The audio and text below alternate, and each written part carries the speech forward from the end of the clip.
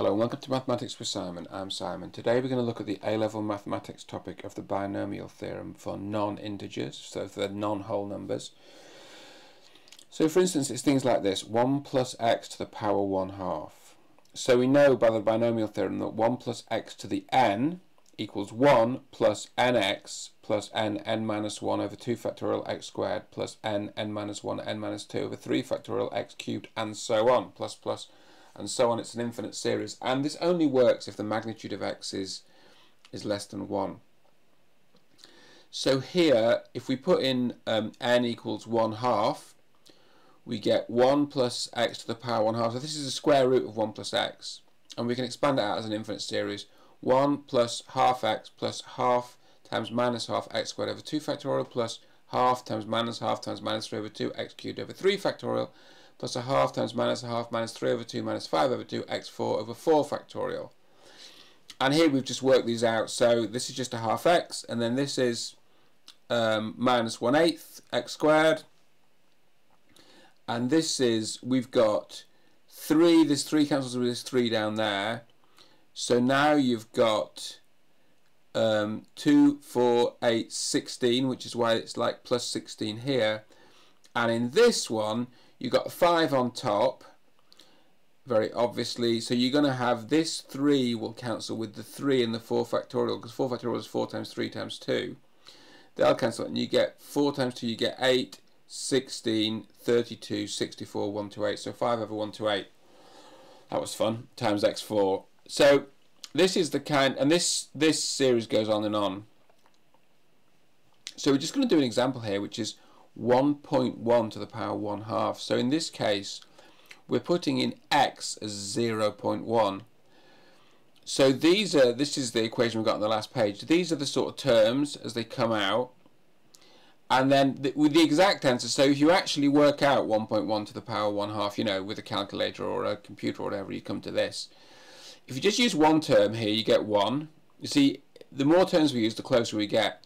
If you use 2 terms like this, you get to 1.05. It's not that far off, actually, 2 terms. If you use 3 terms, 1.04875. So what's that? Correct to 4 sig figs. Then the next time, if you use 4 terms, again, it's not that many terms, 1.0488125. So really close. So 5 sig figs. And then 5 terms, 1.0488086. So it's correct except for the very last digit. So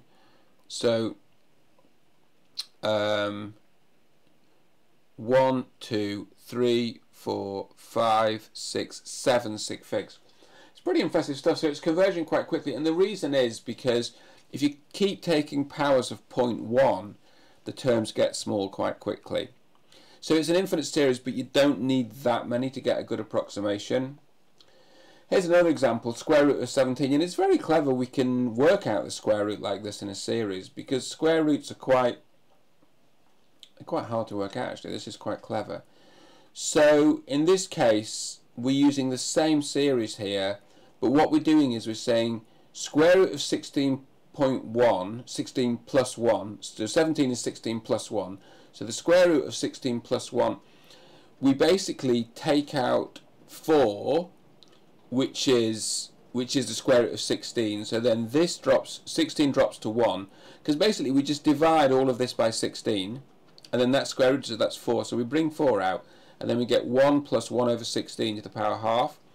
And then we use this series here with x equal to 1 over 16. So you get this. 1 plus a half times 1 over 16, which is x, plus a half minus a half, 1 over 2 factorial, 1 over 16 squared, a half minus 3 over 2, 1 over 3 factorial, 16 cubed. It's quite easy, although there's a lot of it, it's quite easy. And then if we just crunch out what these terms are, just use one term. So the actual answer is 4.123156. Just use one term, you get 4. It's not that far off. You use 2 terms, 4.125, not bad. 3 terms comes to 4.123, closer. And then, you know, right down at the bottom, 1, 2, 3, 4, 5 terms, We're almost there. It's only the last digit that's not quite right. It's really impressive, isn't it? So let's try an example. Okay, so this one here we did 4 times and we did the terms in the brackets, and then here just on this one we just multiplied through by 4 to show you what it's like. Does that make sense? So here we've done 4 times 1 plus 0.03125, and then here we've timesed the 4 through, so we get 4 plus 4 times 0.03125, which goes like this. 4 plus 0.125 is 4.125, and so on. So it's just a slightly different way of writing it, but it gets to the same answers, and it basically shows that after 5 terms, or even 4 terms, you're as accurate as you need for most practical purposes in life, unless you're launching a rocket ship or something. But if you're measuring a garden fence, you're good. So 9 to the power 1/3, the 9 doesn't really have to be in brackets here, does it? Should we try and take the 9 out of brackets, or should we just not worry too much about that? 9 to the power 1/3. Yay!